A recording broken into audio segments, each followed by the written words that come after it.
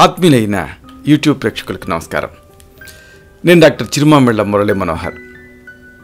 ప్రపంచవ్యాప్తంగా ఉన్న మిమ్మల్ని అందరినీ ఇలాగా ఈ యూట్యూబ్ ద్వారా కలుసుకుంటున్నందుకు ఆనందంగా ఉంది.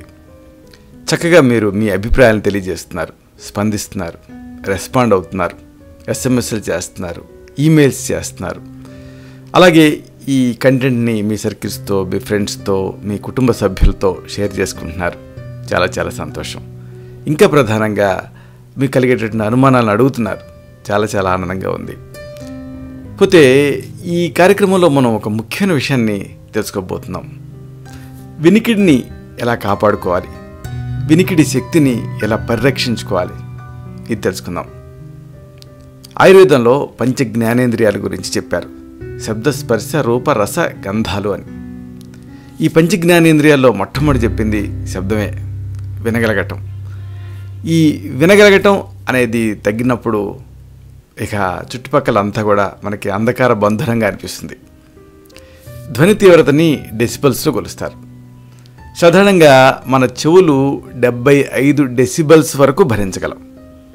అంతకు మించి పెరిగేటటువంటి ప్రతి 10 డెసిబల్స్ ధ్వని తీవ్రత కూడా ఈ వినికిడి శక్తిని బాగా దెబ్బతీస్తుంది. అంబులెన్స్ శబ్దం, తుపాకీ పేలుళ్ళు ఇలాంటి వాటి ధ్వని తీవ్రత ఎంత అంటే 120 డెసిబల్స్. ఈ రకంగా మనం రోజువారీగా వినేటటువంటి ప్రతి సౌండ్ తాలూకు డెసిబల్స్ కూడా చాలా ఎక్కువ ఉంటున్నాయి. మరి ఇలాంటి ఈ ధ్వనిని తీవ్రస్థాయిలో వినటం వల్ల చెవుడు వచ్చేస్తుంది. మరి ఇలా రాకుండా ఏం చేయాలి అంటే దీనికి కొన్ని పద్ధతులు ఉన్నాయి. ఈ పద్ధతులు వరుసగా తెలుసుకోవాలి మీరు. వీటిలో ముఖ్యంగా మీకు చెప్పాల్సింది, ఒకవేళ మీ చెవులు దెబ్బతినకుండా ఉండాలంటే ధ్వని తీవ్రత నుంచి ఇయర్ ప్లగ్స్ వాడండి. అంటే మీ చుట్టుపక్కల బాగా పెద్ద స్థాయిలో శబ్దాలు ఉంటుంటే మీరు ఆ శబ్దాలని కంట్రోల్ చేయలేము అని అనుకున్నప్పుడు అట్లీస్ట్ ఇయర్ ప్లగ్స్ వాడండి. చెవులలో ఆ ప్లగ్స్ పెట్టుకోండి. ఇక రెండో సూచన, మీరు వినేటటువంటి ఈ శబ్దాలని వాటి వాల్యూమ్ని సాధ్యంత బాగా తగ్గించండి. ఇక మూడోది అతి ముఖ్యమైనది, మనకి చెవులకి కొంత విశ్రాంతి అవసరం. కళ్ళకి ఎట్లయితే విశ్రాంతి అవసరమో, ప్రతి పనికి ఎట్లయితే విశ్రాంతి అవసరమో, అలా చెవులకు కూడా విశ్రాంతి అవసరం. కాబట్టి ఎలాంటి శబ్దం వినకుండా కొంచెంసేపు సేదతీరండి, విశ్రాంతి తీసుకోండి, చెవులకి విశ్రాంతినివ్వండి. ఇక నాలుగో సూచన, చెవులలో ఆ కాటన్ స్వాబ్స్ పెట్టి తిప్పటం ఇలాంటివి చేయకండి. ఇక ఐదోది, మీరు వాడేటువంటి మందుల విషయంలో, ముఖ్యంగా ఈ అలోపతిక్ డ్రగ్స్ విషయంలో జాగ్రత్తగా ఉండండి.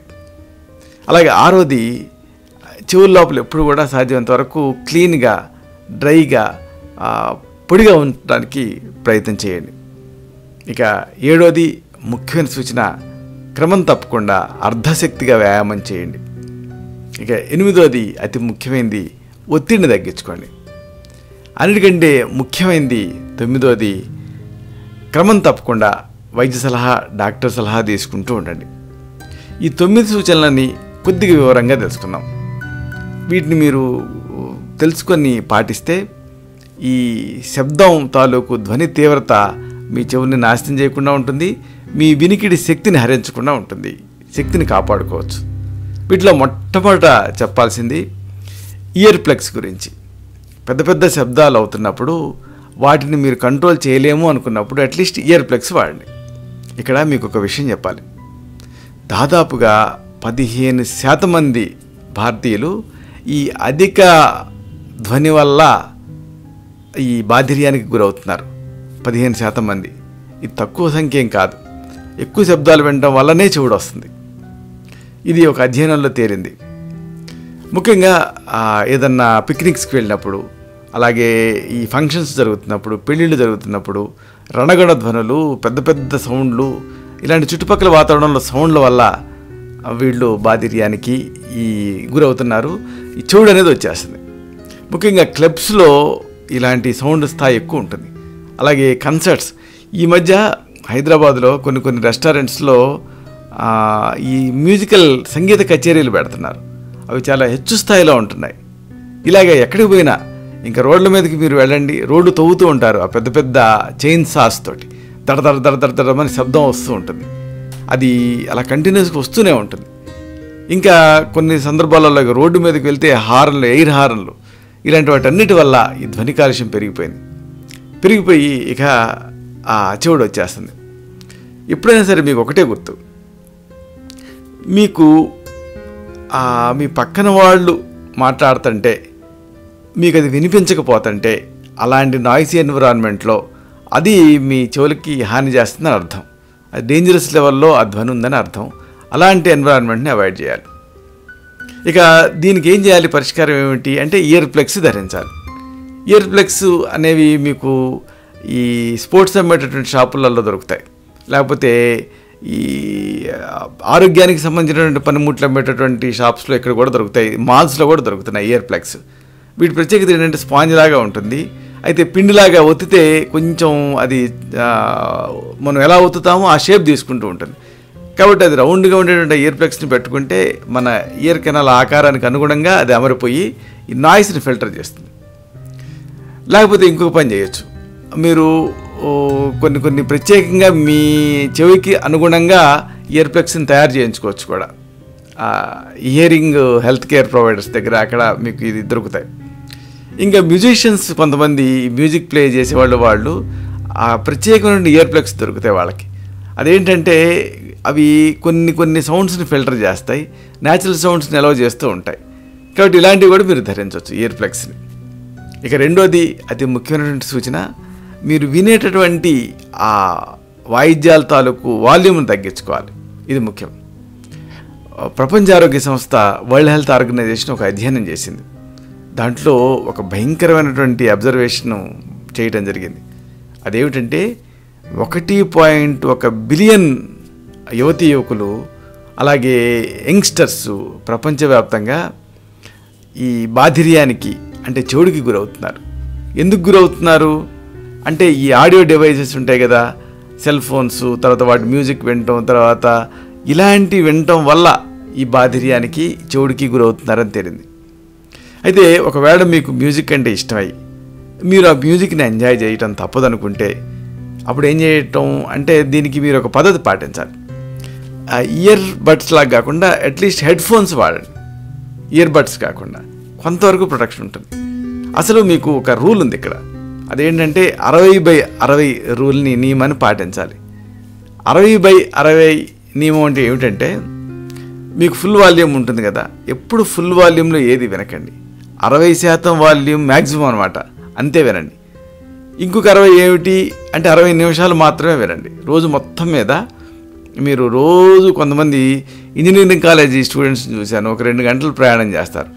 ఈ 2 గంటలు వెళ్ళటం, 2 గంటలు రావటం, అంటే దాదాపుగా 4 గంటల పాటు మ్యూజిక్ వింటున్నారు, అది ఇయర్ బడ్స్ తోటి. దాంతో ఇంకేమవుతుంది, చెవుడు అనేది వచ్చేస్తుంది. కాబట్టి మీరు అలా కాకుండా 60/60 రూల్ ఫాలో అవ్వండి. అంటే ఏంటంటే 60% వాల్యూమే వినండి మ్యాక్సిమం. అలాగే 60 నిమిషాల కంటే రోజుకి ఎక్కువ వినకండి. అట్లీస్ట్ కొంతవరకు మీకు ప్రొటెక్షన్ వస్తుంది. ముఖ్యంగా చెప్పుకున్నాం కదా, ఇయర్ బడ్స్ అనేవి ప్రత్యేకించి హాని చేస్తాయి. ఎందుకంటే డైరెక్ట్గా అవి చెవుల్లో ఫిక్స్ అయిపోయి ఆ సౌండ్ని విడుదల చేస్తూ ఉంటాయి. ఇయర్ డ్రమ్ దెబ్బతింటుంది దీంతో. అందుకని మీరు ఏం చేస్తారు, వినటం తప్పదు అనుకుంటే అట్లీస్ట్ ఈ హెడ్ ఫోన్స్ని వాడండి. అసలు ఏదైనా సరే, ఎప్పుడైనా సరే పెద్ద సౌండ్ తోటి మీరు కేవలం ఇయర్ బడ్స్ హెడ్ ఫోన్సే కాదు, మీ చుట్టుపక్కల కొంతమంది జిమ్స్లో చూస్తున్నాను, పెద్ద సౌండ్లు పెట్టేసేసి జిమ్ చేస్తూ ఉంటారు. అలా ఏదైనా సరే ఎక్కువ సౌండ్ ఎక్కువ వాల్యూమ్లో వింటే డెఫినెట్గా ఈ వినికిడి శక్తి తగ్గేటువంటి రిస్క్ ఉంటుంది. కాబట్టి ఎక్కువ సౌండ్లో ఏది వినకండి. అలాగే టీవీ కూడా అంతే, తగ్గించి వినడానికి ట్రై చేయండి. ఒకవేళ మీకు కొంతమంది పెళ్ళిళ్ళలో అక్కడ ఫుల్ వాల్యూమ్లో సౌండ్లు వస్తూ ఉంటాయి, కానీ మీరు లేకపోతే ఏదైనా ఫంక్షన్ ఆర్గనైజ్ చేసేటప్పుడు కూడా కొంతమంది బాగా ఎక్కువ స్థాయి సౌండ్ పెడుతూ ఉంటారు. కానీ మీరు ఒకటి గుర్తుంచుకోవాలి, ఏమిటంటే వెనక బ్యాక్డ్రాప్లో సౌండ్ మ్యూజిక్ వస్తున్నప్పుడు 2 వ్యక్తులు సంభాషించుకోవాల్సిన పరిస్థితి వస్తే వాళ్ళు గట్టిగా అరిచినట్టుగా మాట్లాడుకోకూడదు. మామూలుగా మాట్లాడుతుంటే అవతల వాళ్ళకి ఆ శబ్దం వినిపిస్తూ ఉంటే అది డేంజరస్ స్థాయిలో మ్యూజిక్ లేదని అర్థం. అలా కాకుండా గట్టిగా అరవాల్సి వస్తుంటే అది ప్రమాదకర స్థాయిలో మ్యూజిక్ ఉందని అర్థం. దాని వాల్యూమ్ తగ్గించాలి. ఇక 3వ సూచన ముఖ్యమైనది, చెవులకి విశ్రాంతి ఇవ్వాలి. ఆయుర్వేదం అయోగ, అతియోగ, మిథ్యాయోగాలని 3 విషయాలు చెబుతుంది ఈ వినికిడి శక్తి తగ్గటానికి. అయోగం అంటే ఏం వినకపోవటం, అతియోగం అంటే ఓవర్గా వినటం, మిథ్యాయోగం అంటే అన్యూజువల్గా వినటం. కాబట్టి మీ చెవులకి విశ్రాంతి అనేది చాలా అవసరం. ఇది ముఖ్యం. మీరు కంటిన్యూస్గా పెద్ద శబ్దాన్ని విన్నారనుకోండి, ఎక్కువ కాలం పాటు, ఎక్కువ టైం పాటు, అప్పుడు దాన్ని ఆఫ్ చేసేసి కొంత టైము విశ్రాంతిని ఇవ్వాలి మీ చెవులకి. మీరు ఏం చేస్తారు, ఒకవేళ ఏ క్లబ్లోనో ఉన్నారు, పెద్ద సౌండ్ వస్తుంది, కంటిన్యూస్గా 3 గంటలు 4 గంటలు ఉండాల్సి వచ్చింది, అప్పుడు కనీసం ఒక అరగంటకి గంటకు ఒకసారి అలా బయటకు వచ్చి ఒక 5 నిమిషాలు మళ్ళీ బయట గడిపి మళ్ళీ లోపలికి వెళ్తూ ఉండండి. అందుకే సినిమాలలో కూడా మీరు గమనించే ఉంటారు, పాటలు వచ్చినప్పుడు కొన్ని ఊళ్ళల్లో ఆ పాటలను ఏంటంటే మామూలు వాళ్ళు ఇంకంటే పెద్దగా పెడతారు, కానీ అది భరించలేనంత పెద్ద సౌండ్. అందుకని తెలుసో తెలియక కొంతమంది ఆ సౌండ్ భరించలేక బయటకు వెళ్ళిపోతూ ఉంటారు. బయటకు వెళ్ళిపోయి అలా తిరిగి కొంతమంది సమోసాలు తిని, కొంతమంది డ్రింక్ తాగి మళ్ళీ వెనక్కి వస్తూ ఉంటారు పాట అయిపోయిన తర్వాత. అంటే అది వాళ్ళకి తెలియకుండానే వాళ్ళు జాగ్రత్తలు తీసుకుంటున్నారు. కాబట్టి మీరు కూడా ఒకవేళ ఇలాంటి మ్యూజికల్ ప్రోగ్రామ్స్లో అక్కడ ఉంటూ అది పెద్ద సౌండ్లో ఉందనుకుంటే బ్రేక్ తీసుకుంటూ ఉండండి. ఇక మరొక విషయం, ఈ మధ్య కొన్ని అధ్యయనాలు చేసి వాళ్ళు ఏం తేల్చారంటే దాంట్లో ఒక 16 గంటల పాటు, అంటే పెద్ద సౌండ్ కనుక మీరు కంటిన్యూస్గా వింటే మళ్ళీ మీ చెవులు మామూలు పరిస్థితికి రావడానికి 16 గంటలు పడుతుంది. కాబట్టి కనీసం 16 గంటలు మళ్ళీ అలాంటి సౌండ్ వినకండి. ఇది ముఖ్యం. ఇక 4వ సూచన, ఈ చెవులలో కాటన్ స్వాబ్స్ వాటిని పెట్టడం మానేయండి. ఇది అతి ముఖ్యమైనది. చాలామందికి దురద ఉంటుంది, ఆ కాటన్ స్వాబ్స్ పెట్టి తిప్పుతూ ఉంటారు. చాలామంది ఈ కాటన్ స్వాబ్స్కి ఒక అలవాటు పడిపోయి దాన్ని వాడుతూ ఉంటారు. కానీ ఈ కాటన్ స్వాబ్స్ వాడితే ఆ ఇయర్ కెనాల్ డ్యామేజ్ అవుతుంది. కాబట్టి ఇది ఎంత మాత్రం మంచిది కాదు. ఒకవేళ చాలామంది ఏం చెప్తారంటే లోపల గుబులు ఉంది, ఆ వ్యాక్స్ ఉంది తీయటానికని చెబుతూ ఉంటారు. కానీ అసలు వ్యాక్స్ ఎందుకు ఉంటుంది అంటే అది సహజం, అది ఉండాలి. దానివల్లనే ప్రొటెక్షన్ వస్తుంది, దానివల్లనే మన చెవులు రక్షింపబడతాయి. కాబట్టి వ్యాక్స్ ఉండటం ఎంతో కొంత అవసరం. అసలు ఈ వ్యాక్స్ అంటే మన చెవులే తన వ్యాక్స్ని తను క్లీన్ చేసుకునేటట్టుగా అమరు ఉంటాయి. కాబట్టి అదేం ప్రమాదం కాదు. పైగా ఈ వ్యాక్స్ ఉండటం వల్ల దుమ్ము లోపలికి వెళ్లకుండా ఉంటుంది, అలాగే సూక్ష్మజీవులు లోపలికి వెళ్లకుండా ఉంటాయి, అలాగే ప్రమాదకరమైనటువంటి రేణువులు ఇవి లోపలికి చొరబడకుండా ఉంటాయి. కాబట్టి వ్యాక్స్ ఉండటం అనేది అవసరం. దాన్ని తీయాలని ప్రయత్నం చేయకండి. ఒకవేళ మీరు ఏదన్నా ఒకటి పెట్టారనుకోండి, ఒక ఇయర్ బడ్ ఏదన్నా, అప్పుడు ఆ ఇయర్ బడ్ ఆ లోపల ఉండేటువంటి సెన్సిటివ్ భాగాలు ఉంటాయి కదా, ఇయర్ డ్రమ్ము, అవి దెబ్బతినేటువంటి రిస్క్ ఉంటుంది. కాబట్టి ఇయర్ ప్లగ్స్ని ఎప్పుడు లోపల పెట్టకండి. ఒకవేళ మీకు ఎక్కువ మొత్తాలలో వ్యాక్స్ తయారవుతూ ఉంటే అప్పుడు అది కారుతూ ఉంటుంది కాబట్టి చుట్టుపక్కల ఒక తడిపినటువంటి గుడ్డతోటి క్లీన్ చేసుకోవచ్చు. ఇక లోపల ఏదన్నా మీకు తడిగా ఉంటే ఒక పొడి కర్చీఫ్ని ఇట్లాగా ఒత్తిలా చేసి లోపల ఇయర్ కెనాల్లోకి పెట్టి తీసేయండి. ఆ లోపల తడినంతా గుంజేస్తుంది. ఒకవేళ మీకు ఈ వ్యాక్స్ బాగా తయారై ఇబ్బంది పెడుతూ ఉంటే క్షారతైలం ఇలాంటి ఆయుర్వేద తైలాలు ఉంటాయి.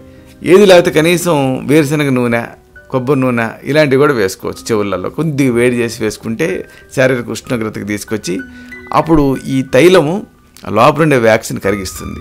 అలా రోజువారీగా ఒక 5-6 రోజులు వేసుకుంటే అది కరిగి దాన్ని సహజమైనటువంటి పద్ధతిలో బయటకు వచ్చేస్తుంది. అంతేగాని దాన్ని ఆ ఇయర్ ప్లగ్స్ పెట్టి ఆ ఇయర్ బడ్స్ పెట్టి తీయటం ఇలాంటివి మాత్రం చేయకండి. ఇక అన్నిటికి మించి ఒకవేళ మీకు ఇదిగా ఇబ్బందిగా ఉండి ఇంపాక్టెడ్ వ్యాక్స్ కనుకుంటే అప్పుడు వైద్య సలహా తీసుకోండి. ఇక 5వది ముఖ్యమైన సూచన, మందుల విషయం. కొంతమంది యథేచ్ఛగా మందులు వేసేసుకుంటూ ఉంటారు. ఏ డాక్టరు దేనికో ప్రిస్క్రైబ్ చేస్తే అదేదో బాగానే ఉంది కదా అని ఎప్పుడు సమస్య వచ్చినా అదే వాడుతూ ఉంటారు, దీర్ఘకాలం పాటు వాడతారు. అది ప్రమాదం. ముఖ్యంగా non steroidal anti inflammatory drugs ఉంటాయి, NSAIDs అని. ఇలాంటి మందులు ఉదాహరణకు ఆస్పిరిన్ కానీ, ఐబుప్రోఫిన్ కానీ, లేకపోతే నాప్రాక్సిన్ కానీ ఇలాంటివి, ఇవి యథేచ్ఛగా వాడితే వీటి వల్ల బాధిర్యం, వీటి వల్ల చెవుడు వచ్చేటువంటి రిస్క్ ఉంటుంది. కాబట్టి యథేచ్ఛగా వీటిని వాడకండి. ఏదైనా ఒక మందు మీరు వాడాలనుకుంటే తప్పనిసరిగా వైద్య సలహా తీసుకొని అప్పుడు మాత్రమే వాడుకోవటం అనేది అవసరం. ఇక 6వది, మీ చెవుల్ని ఎప్పుడు కూడా సాధ్యంత వరకు పొడిగా ఉంచుకోండి. ఇది చాలా ముఖ్యం. లోపల తేమ చేరే కొద్దీ అక్కడ బ్యాక్టీరియా చేరుతుంది. బ్యాక్టీరియా చేరి ఇక అక్కడి నుంచి ఇయర్ కెనాల్ని దెబ్బతీస్తుంది. కాబట్టి సాధారణంగా స్విమ్ చేసే వాళ్ళల్లో స్విమ్మర్స్ ఇయర్ అంటాం. అంటే లోపల బ్యాక్టీరియల్ ఇన్ఫెక్షన్ వస్తుంది, లేదా కొన్ని ఇన్ఫెక్షన్స్ వస్తాయి, ఫంగస్ చేరుతుంది. అప్పుడు అది వినికిడి శక్తిని దెబ్బతీస్తుంది. కాబట్టి లోపల ఎప్పుడు తేమ లేకుండా, తడి లేకుండా చూసుకోండి. టవల్ డ్రై చేయండి. అంటే ఒక పొడి గుడ్డని ఒత్తిలాగా చేసి లోపలికి పెట్టి తీసేయండి. అప్పుడు లోపల ఉండేటువంటి తేమనంతా ఇది గుంజేస్తుంది. ఒకవేళ ఏదైనా చెవుల్లో నీరు చేరింది అనుకుంటే చేరిన వైపు తలని ఇలా వంచండి. వంచేసేసి ఈ చెవిని ఇలా పట్టుకొని తిమ్మని లాగండి. లాగి కొంచెం సేపు అలాగా కదిపితే ఆ లోపల నీరంతా బయటకు వెళ్ళిపోతుంది. దాంతో మీకు లోపల ఇన్ఫెక్షన్ జరగకుండా ఉంటుంది. ఒకవేళ మీరు దీన్ని డ్రైగా ఉంచుకోలేకపోతే అప్పుడు మీకు అంటే ఏదైనా స్విమ్ చేయాలి, లేకపోతే నీళ్లు చెవుల్లోకి వెళ్తున్నాయి అనుకున్నప్పుడు ఈ ఇయర్ ప్లగ్స్ పెట్టుకోవచ్చు. ఇయర్ ప్లగ్స్ని మీకు ఈ స్పోర్ట్స్ షాపులలో అక్కడ, లేకపోతే స్విమ్మింగ్ దుకాణాల్లో స్విమ్మింగ్ మెటీరియల్ అమ్మే దగ్గర మీకు ఇయర్ ప్లగ్స్ దొరుకుతాయి. వాటిని కొద్దిగా ఇట్లా వర్తిలాగా చేసి ఇయర్ కెనాల్లోకి చొప్పిస్తే కరెక్ట్గా దాన్ని అమరిపోతుంది. అప్పుడు లోపలికి నీళ్ళు వెళ్లకుండా ఉంటాయి. కాబట్టి ఇలా చేయండి. మీరు పెద్దవాళ్ళైనా చిన్నపిల్లైనా ఈ పద్ధతి పాటించవచ్చు. ఇక 7వది ముఖ్యమైన సూచన, మీరు వినికిడిని కాపాడుకోవాలనుకుంటే ఎప్పుడు కూడా యాక్టివ్గా ఉండండి, వ్యాయామం చేయండి, అర్ధశక్తిగా వ్యాయామం చేయండి. ఇదేంటి వ్యాయామానికి వినికిడికి ఏమిటి సంబంధం అని అనిపిస్తుంది, కానీ ఉంది. కార్డియో ఎక్సర్సైజెస్ అంటాం, అంటే పంపింగ్ యాక్షన్, గుండె పనితీరుని పెంచేటువంటి ఎక్సర్సైజ్లు ఉంటాయి. లైక్ నడక, రన్నింగు, జాగింగు, లేకపోతే సైకిల్ దొక్కటం, ఇలాంటివి. ఇవన్నీ కూడా రక్త ప్రెషర్ని పెంచుతాయి. రక్త ప్రెషర్ని పెరగటం అంటే పోషకతత్వాలు పెరగటం. పోషకతత్వాలు పెరగటం అంటే అక్కడ అది కణాంతర్గతంగా రిపేర్ జరగటం. కాబట్టి ఇలాగా రక్త ప్రెషర్ని పెంచేటటువంటి వ్యాయామాలు, ప్రాణాయామం ఇలాంటివి చేయండి. మంచి ఫలితం ఉంటుంది. వినికిడి శక్తి అనేది తగ్గకుండా ఉంటుంది. ఇక మరొక విషయం, ఎప్పుడన్నా మీరు కింద పడితే దెబ్బ తగిలితే అప్పుడు కంకషన్ వల్ల వినికిడి శక్తి తగ్గేటువంటి రిస్క్ ఉంటుంది. కాబట్టి మీరు ఎప్పుడన్నా బయటికి వెళ్ళేటప్పుడు సైకిళ్ళు, మోటార్ సైకిళ్ళు ఇలాంటివి తొక్కేటప్పుడు తప్పనిసరిగా హెల్మెట్ ధరించండి. ఇక 8వ సూచన, ఒత్తిడిని తగ్గించుకోవటం అనేది చాలా ముఖ్యం. ఆందోళన, ఒత్తిడి ఇవి టెంపరీగా, తాత్కాలికంగా వినికిడి శక్తిని దెబ్బతీస్తాయి. కొన్ని సందర్భాల్లో పర్మనెంట్గా కూడా దెబ్బతీస్తాయి. దెబ్బతీసి టినైటస్ అంటాను, అంటే గుయ్యమని ఒక కర్ణనాదం అంటాం ఆయుర్వేదంలో. ఆ కర్ణనాదం మొదలవుతుంది ఒత్తిడికి, ఆందోళనకి. కాబట్టి వీటిని తగ్గించుకోండి. ఈ ఒత్తిడి వల్ల ఏం జరుగుతుందంటే ఫైట్ ఫ్లైట్ మోడ్లోకి మన శరీరం ఎంటర్ అవుతుంది. అంటే ఫైట్ అంటే ఏంటంటే పోరాడేటటువంటి పటిమ ఒత్తిడికి అది ఇండ్యూస్ అవుతుంది. దాంతో లోపల కొంచెం ఒక జీవరసాయనిక చర్యలు జరుగుతాయి. జరిగి శరీరంలో ఎడ్రినలిన్ అనేది విడుదలవుతుంది. అది ఏంటంటే లోపల ప్రమాదకర స్థాయిలో మార్పును తీసుకొస్తుంది. దీంతో విపరీతమైన ఒత్తిడి నరాల మీద ప్రసరిస్తుంది. దాంతో రక్త ప్రసరణ పెరుగుతుంది, బాడీ హీట్ పెరుగుతుంది, శారీరక ఉష్ణోగ్రత పెరుగుతుంది, ఇంకా అనేకం జరుగుతాయి. దాంతో అనేక ఇక్కట్లు వస్తాయి. కాబట్టి ఈ ప్రెషర్ని తగ్గించుకోవాలి. లేకపోతే ఈ ప్రెషర్ వల్ల లోపల ఉండేటువంటి ఇన్నర్ ఇయర్ మీద ఈ ప్రెషర్ ప్రతిఫలిస్తుంది. దాంతో ఇక టినైటస్ మొదలవుతుంది, అంటే ఈ శబ్దం అనేది మొదలవుతుంది. దాంతో ఇక వినికిడి శక్తి తగ్గిపోతుంది. సరే, ఇవన్నీ ఒక ఎత్తు. వైద్య సలహా తీసుకోవటం అనేది ఒక ఎత్తు. రెగ్యులర్ చెకప్స్ చేయించుకుంటూ ఉండండి. చూడండి, మన వాళ్ళు సినిమాకి 2.5 గంటలు 3 గంటలు వెచ్చిస్తారు. అనవసరమైన విషయాలకి చాలా గంటలు వెచ్చిస్తూ ఉంటారు. కానీ వైద్య సలహా తీసుకోవడానికి సంవత్సరాల తరబడి అశ్రద్ధ చేస్తూ ఉంటారు. జస్ట్ ఒక 2 గంటలు 3 గంటలు టైంని మీరు కేటాయిస్తే అనవసరమైనటువంటి ఇక్కడికి ఉండదు. కాబట్టి వైద్య సలహా తీసుకోవడం ఎప్పటికీ కూడా వేస్ట్ కాదు. ప్రాణం మీదకి వచ్చినప్పుడు ఇక తప్పక తీసుకుంటారు, కానీ మన వాళ్ళు అట్లా కాకుండా రెగ్యులర్గా దీన్ని ఒక అలవాటు కింద చేసుకోండి. జస్ట్ లైక్ దట్ వైద్య సలహా తీసుకుంటూ ఉండండి. అప్పుడు మీకంటే డాక్టర్లు ప్రొఫెషనల్గా కొంచెం ముందుంటారు కాబట్టి ఏదైనా ప్రమాదం ఉంటే అప్రమత్తం చేసేటువంటి అవకాశం ఉంటుంది. ముఖ్యంగా వినికిడి విషయంలో నివారణ అనేది చాలా ముఖ్యం. ఒకసారి డ్యామేజ్ జరిగితే ఇక దాన్ని మామూలు స్థితికి తీసుకురావడం కష్టం. కాబట్టి నివారణ పరంగా మీరు చాలా జాగ్రత్తలు తీసుకోవాలి. ఆయుర్వేదంలో దీన్ని స్వస్థ వృత్తం అంటాం. అంటే ఏంటంటే స్వస్థుడు తన స్వాస్థ్యాన్ని కాపాడుకోవటం. ఇది ఆయుర్వేదం యొక్క ముఖ్య ఉద్దేశం. ఇలాంటి మరిన్ని ఆసక్తికరమైన విషయాల్ని తిరిగి ఇదే కార్యక్రమాల పరంపరలో మనం కలుసుకున్నప్పుడు సవివరంగా, సహేతుకంగా, సమగ్రంగా తెలుసుకుందాం. శతం జీవ శరదో వర్ధమానః, శతం హేమంతాన్ శతం వసంతాన్. 100 శరత్తులు, 100 హేమంతాలు, 100 వసంతాలు. వర్ధిల్లుతూ జీవించండి. శుభం.